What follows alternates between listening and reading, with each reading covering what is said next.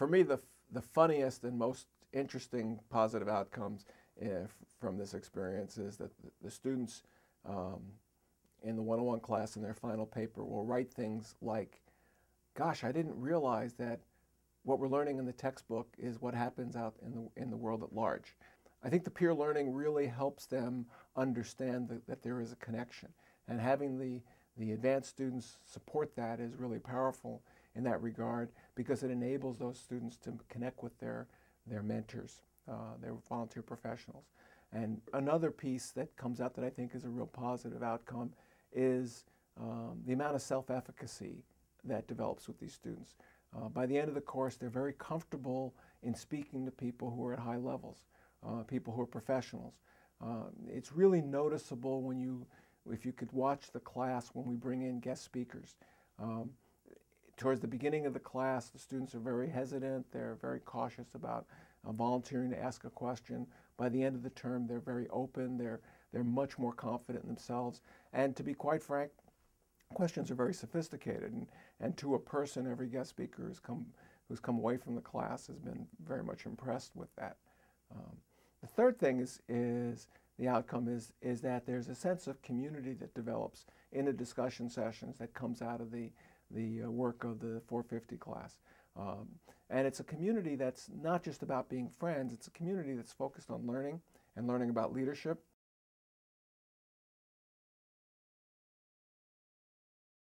The sense of community that developed because it was 20 students.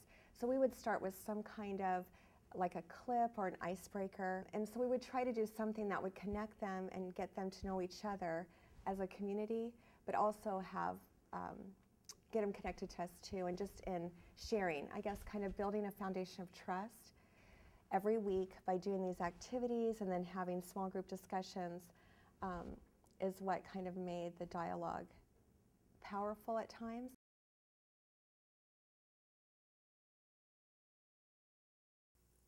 Initially, students are fairly neutral about the value of peer learning and learning from their more senior students. I don't think there's anything specific that says that they are enthusiastic about it or, on the other hand, resistant towards it. For some students, I believe they initially are a little wary that, oh my gosh, this is just another student and it's not an instructor, so maybe the student won't know what's happening, and so on and so forth.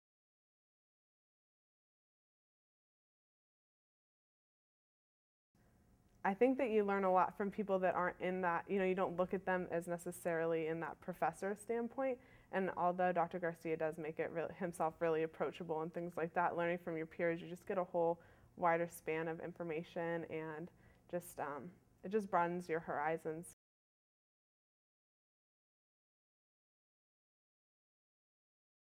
For the first session, I sat in and essentially gave credibility, to the extent I can do that. I gave credibility to the 450 student as the person in charge. And we jointly conducted some icebreaker exercises, and we worked together and modeled the fact that we can all learn from one another in that setting.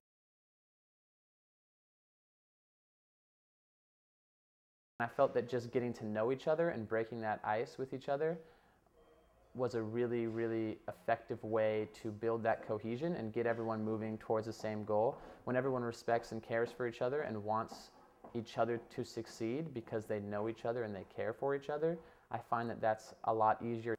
And you can do that through icebreakers or just getting to know each other in general and genuinely caring about each other.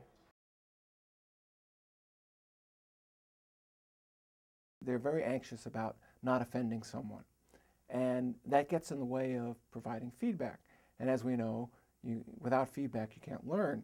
And we had some exercises in class, including a quiz. The students answer the quizzes individually in the discussion session, and then they break up into a group of 5, and in that small group they answer the quiz again as a group quiz. And the group score is the score that actually gets recorded for them.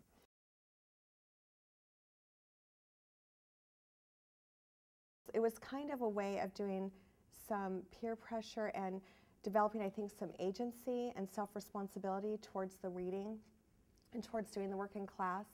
So it kind of made everybody accountable by the way he did that quiz. And you know, they'd be so excited if they did really well, and if they didn't do so well, you could see that within the group sometimes there was a little bit of ribbing, not in a bad way, but I think it did cause students to want to step up and do the work in the large class because they didn't know exactly who they'd be grouped with. We would have them count off in numbers, so that was really great. The discussion session leaders debriefed the group quiz as a group dynamics and leadership activity.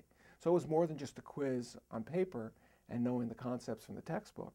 The students at first really struggled with how do they deal with the feedback that came from that discussion about their ability to be committed to working for the group, for the benefit of the group, their ability to provide information and what their communication structure was, and so on and so forth.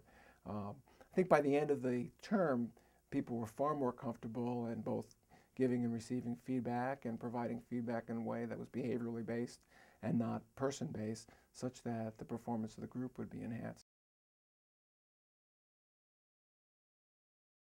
I feel that as the weeks went on, I noticed more how much I was learning through others. After I experienced that peer learning and after I experienced learning from all these other people and learning from my professionals and my mentors, I realized that that is a way better approach to it, in my opinion, that it's a lot easier to learn through not only text and not only lecture, but actual people who have been there, people who have experienced it, and your peers who can bring examples to the table. And yeah, it filled in all the empty spaces for me.